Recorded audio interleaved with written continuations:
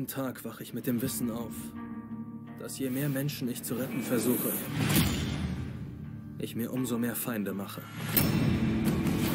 Und es ist nur noch eine Frage der Zeit, bis ich einem begegne, dessen Power ich nicht gewachsen bin. Entschuldige meine Verspätung. Voll krasser Verkehrsstau. Hatte dein Stau irgendwas damit zu tun, dass, keine Ahnung, mit Maschinengewehren auf dich geschossen wurde?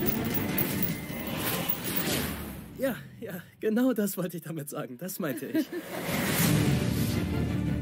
Peter Parker, Harry Osborn. das wird dich interessieren. Oscorp hat dich observieren lassen. Wieso? Genau, das ist die Frage des Tages.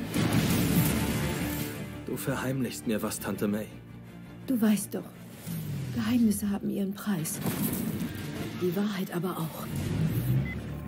Mein Name ist Richard Parker. Ich habe entdeckt, wofür Oscorp meine Forschungen benutzen wollte. Ich trage die Verantwortung, die Welt davor zu beschützen, wozu diese Leute fähig sind. Was ist das alles? Die Zukunft. Wir können die Welt im wahrsten Sinne verändern. Was ist mit Peter? Nicht jeder hat ein Happy End.